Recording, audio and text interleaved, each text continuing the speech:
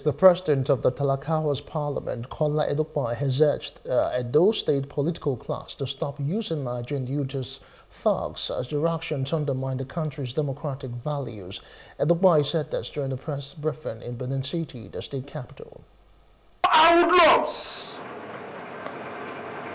to cover the Benin airport yesterday and started shooting sporadically to satisfy the egoistic and the egotistic interests of their paymasters, politicians, whose children study in the best schools abroad.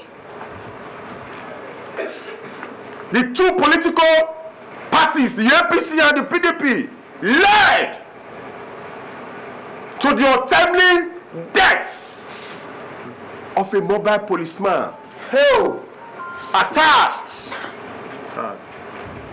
to one of the politicians in Edo State.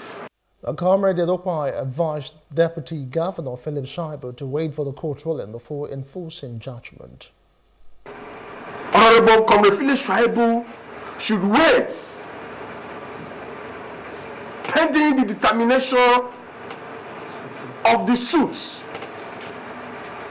or the appeal before the Court of Appeal, and also he should wait for the judgment of the Supreme Court, that is the highest court of appeal in the land. 3. Politicians that are campaigning should go straight to the point. They should tell us what they want to do for Edo people. They should tell us their programs that will rescue Edo State from the state of economic quagmire to the state of economic resurgimento. They should desist forthwith